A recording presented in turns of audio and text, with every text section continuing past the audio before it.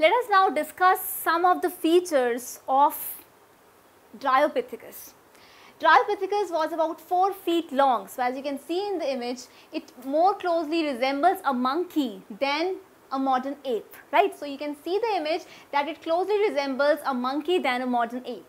And the structure of its limbs and wrists, as you can see, it shows that it walked a way similar to modern chimpanzees, but that it used the flat of its hands like a monkey. So, rather than knuckle walking like modern apes. So, this is how you can see that Dryopithecus closely resembles a monkey than a modern ape.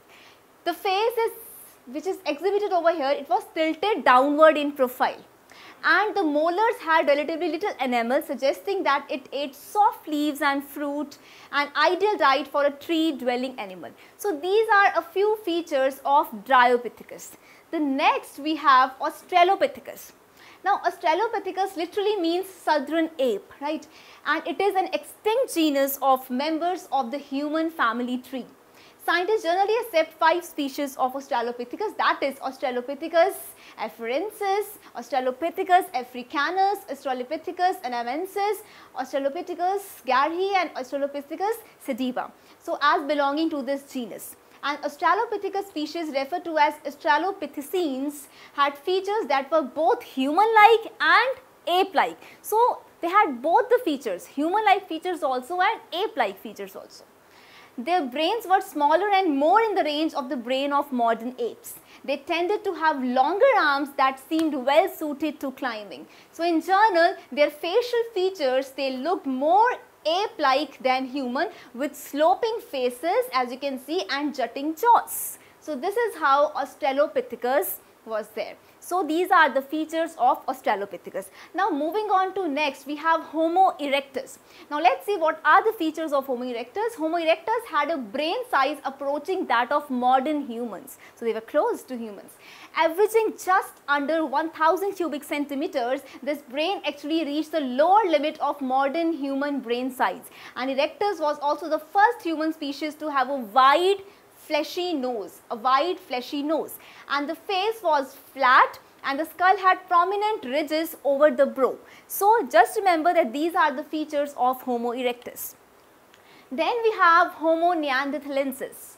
Homo neanderthalensis is now an extinct species within the genus Homo and closely related to modern humans. So, this Homo neanderthalensis is closely related to human beings.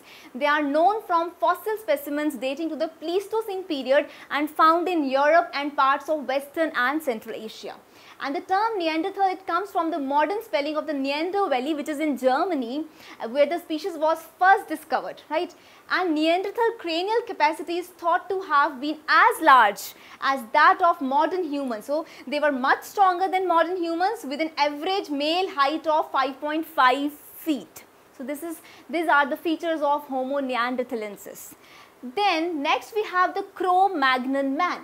Now, Cro-Magnon man has been used to describe the first early modern humans, the early Homo sapiens that lived in the European Upper Paleolithic. Cro-Magnons were robustly built and powerful. As you can see the image, the body was generally heavy and strong with, you can say, strong musculature. The forehead was fairly straight rather than sloping like in Neanderthals, and with only slight brow ridges. The face was short and white. The chin was prominent. The brain capacity was about 1600 cc, larger than the average for modern humans, right. Next we have the Homo sapiens. Let's read this. Homo sapiens are primates of the family Hominidae and are the only living species of their genus. So, this lineage originated 200,000 years ago in Eastern Africa and have since spread to all corners of the world.